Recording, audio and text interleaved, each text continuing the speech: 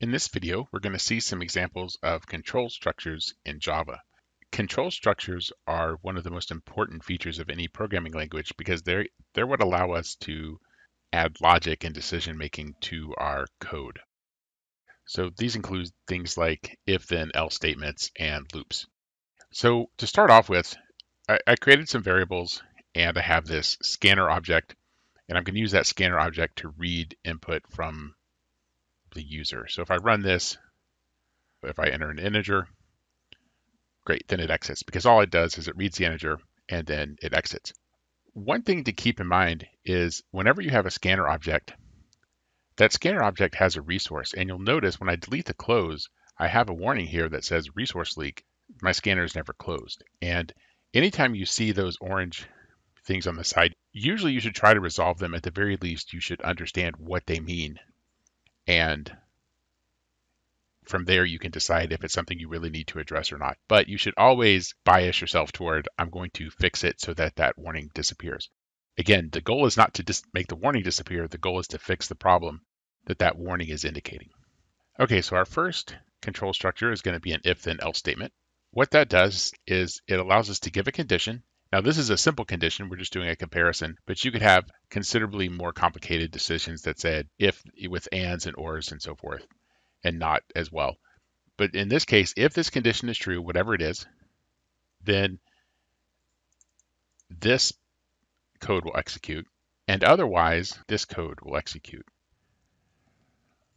And I don't really like leaving out the braces, even though for one line it's fine, it'll work, but it's really common to accidentally add some additional lines.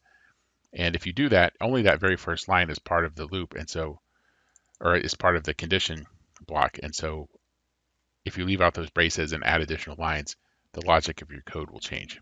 So even though it's not necessary, I like to add those.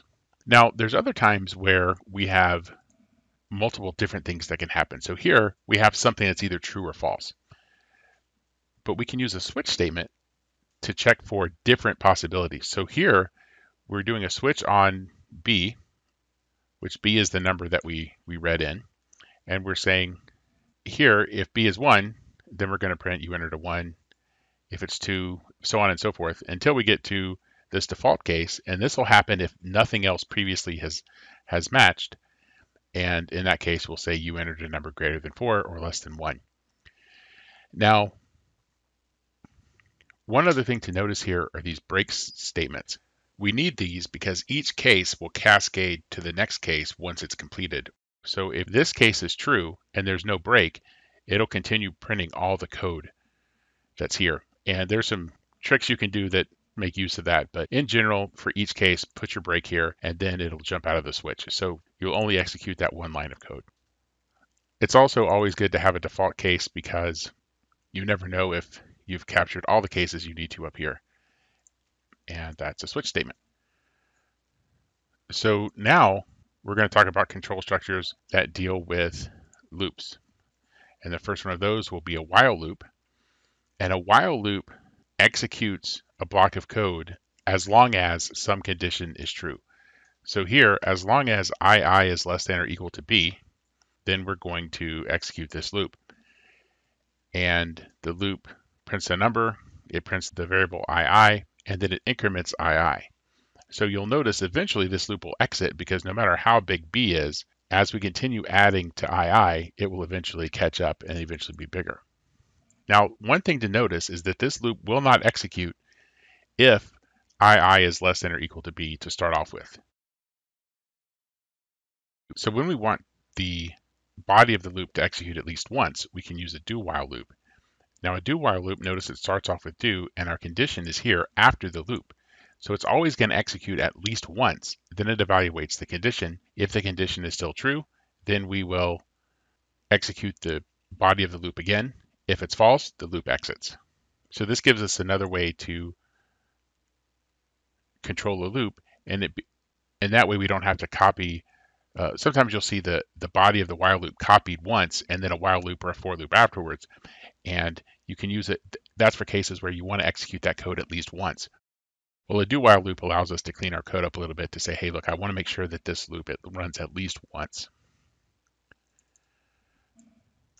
And another loop that I'm sure you've seen before is a for loop. And a for loop has this weird syntax where we start off and initialize a variable, and you can declare the variable here if you don't want to reuse one that's already been around. And the stopping condition is going to be this second piece, and in this case it's ii less than b. And then finally we need something to change at each iteration, and here we're going to increment ii at each iteration. So this loop will go from 0 while ii is less than b, and we're going to increment it each time. So this is basically a loop where ii will start off with 1 and it'll go all the way up to b minus 1, so it'll execute b times. So let's run our code at this point. So we'll say our integer is 4, and then we can see with this if then else loop, 4 is, 5 is not less than 4, so we're checking if 5 is less than 4. And then here, when we switch this, since it's 4, we should hit this case, and it says you entered a 4. The while loop, we start off with I is 0, and so it's going to go until I is less than or equal to b, and so you can see that once that's equal to 4, it exits, and then we bring that down. And you'll notice that it starts off this loop variable at 6, which may surprise you because it exited this loop when the loop variable was 4. However, notice once it prints that out, it does add 2 to the variable ii, so when we get here, ii is actually 6. So that's what you see going on here. And in our for loop, you can see it prints out the variable 1, 2, 3, 4, or I'm sorry, 0, 0, 1, 2, 3. Okay, so those are the control structures themselves. And there's also some ways to work with control structures. So if I started out with just a for loop that looked like this, that would be an infinite loop. And hopefully you see why that would be, right? Because I'm not initializing anything, I'm not checking for when I should stop, and I'm not doing anything afterwards. So this is basically just going to run forever. When I have something that could be an infinite loop, I can use a break to actually exit the loop when something happens. So here, inside my for loop, I'm checking that AA is greater than 100. If it is, then I'm going to call break. And what break does is it gets out of the current loop. Once this condition is met, we exit. So to show you that that works, and we'll do 6 so that we can see it, that switch case fail as well. Notice it says breaking because it eventually, even though this is an infinite loop, this says get out of the infinite loop. And just to show you, the switch statement, when we entered 6, it says you entered a number greater than 4 or less than 1. So that's our breaks statement.